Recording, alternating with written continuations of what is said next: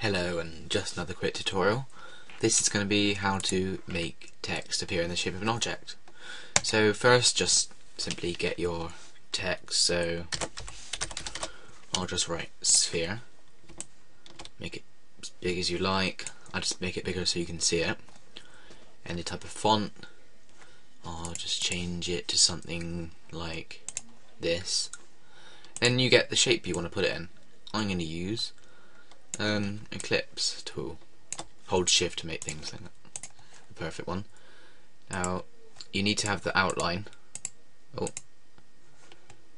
need to have the outline but not the inside. So there's that. So drag them over each other. Make sure that the writing is at the back. Select them all. Go to Object, Envelope Distort, and go to Make with Top Object.